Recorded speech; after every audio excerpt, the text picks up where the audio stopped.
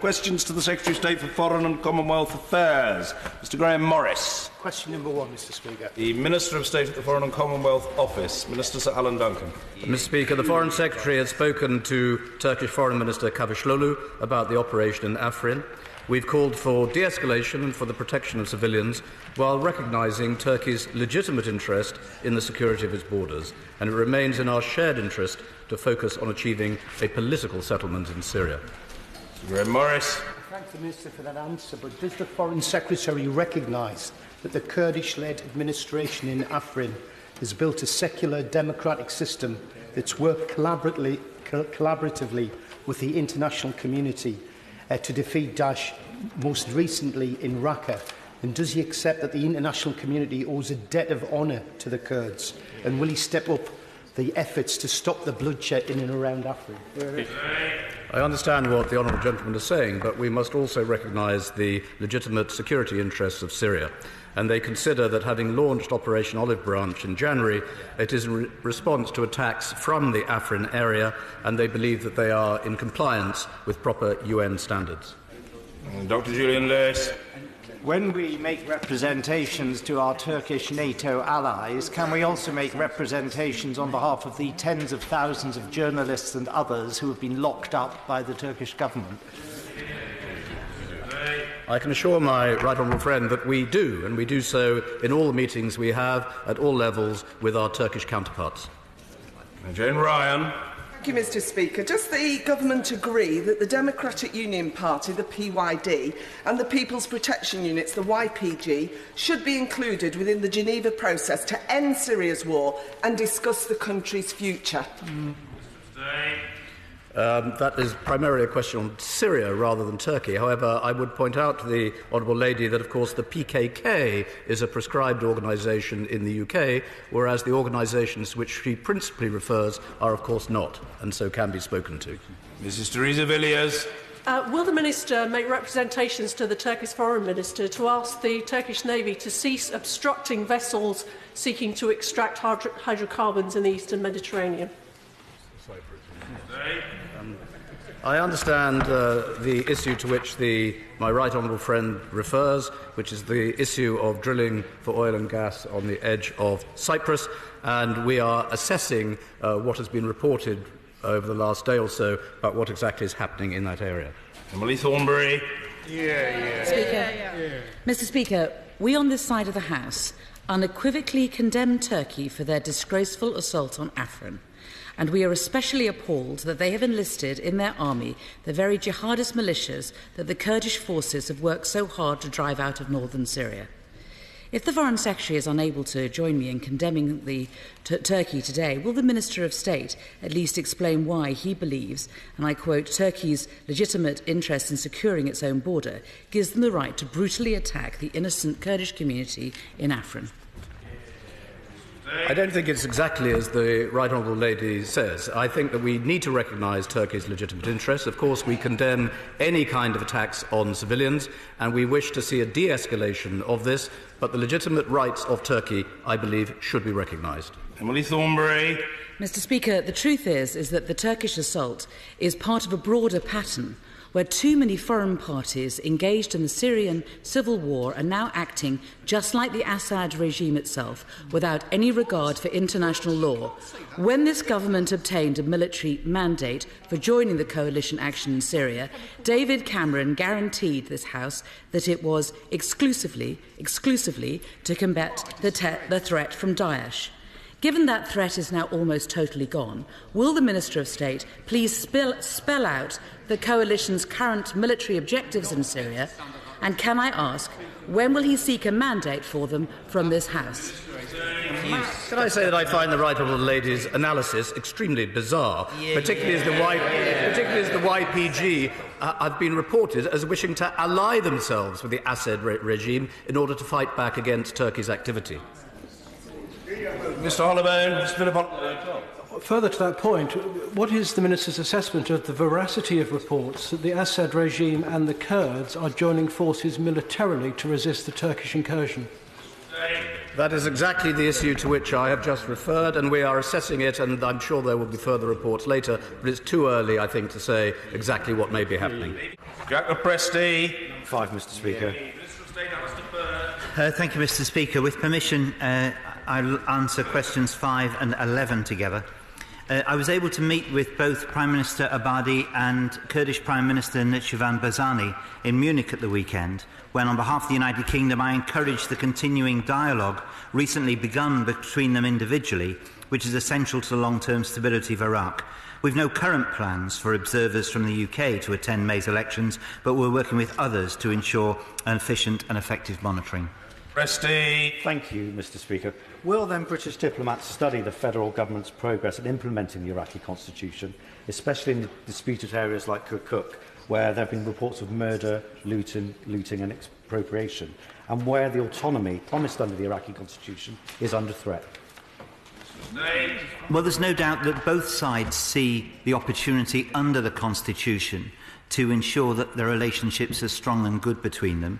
There's been a great deal of conciliation in an area which could be of much greater conflict, and the United Kingdom is encouraging that dialogue in order to minimise the risk of the matters that my honourable friend raises.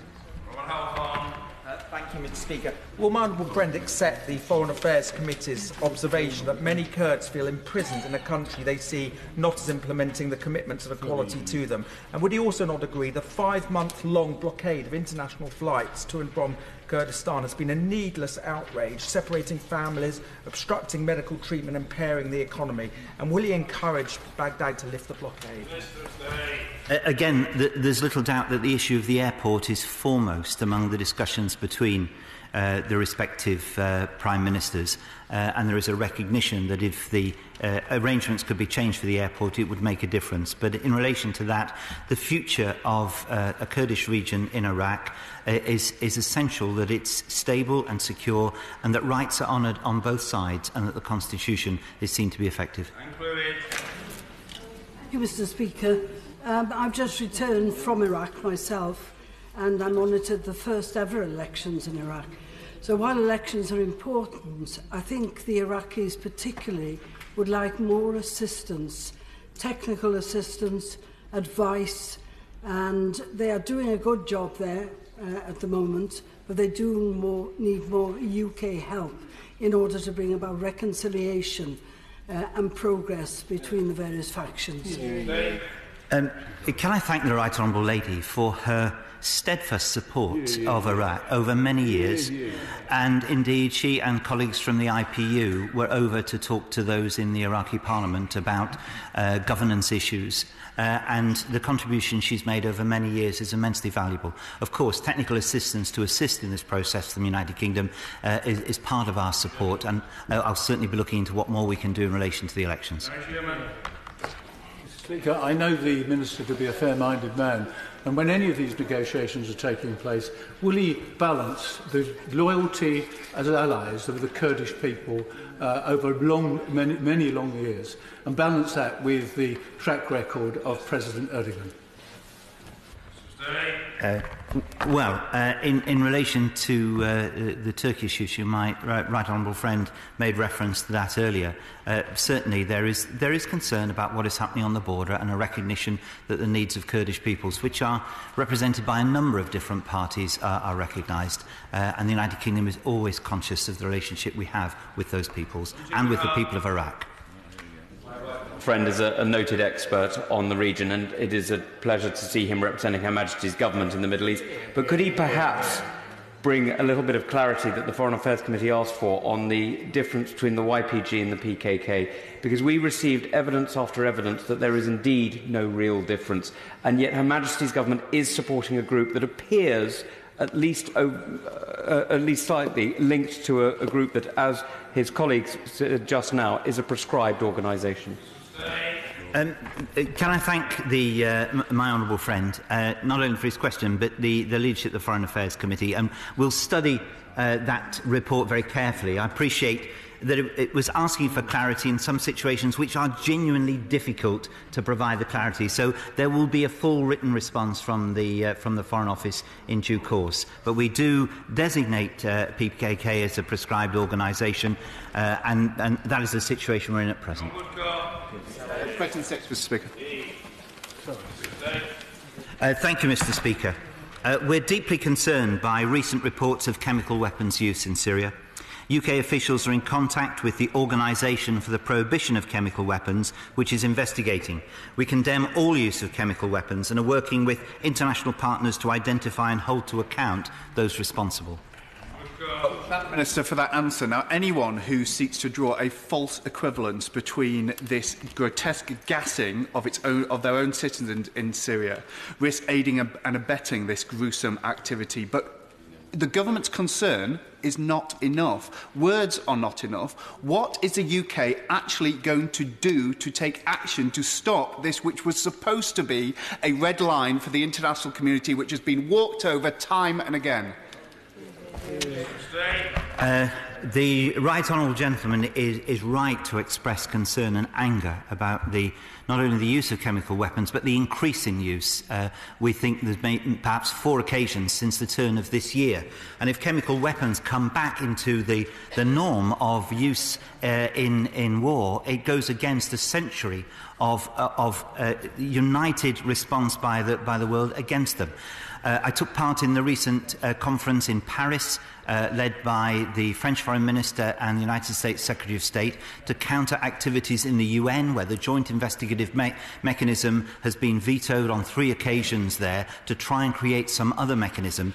But he's right, we will continue to work through the UN in order to ensure that the International Convention on Chemical Weapons once again becomes properly effective.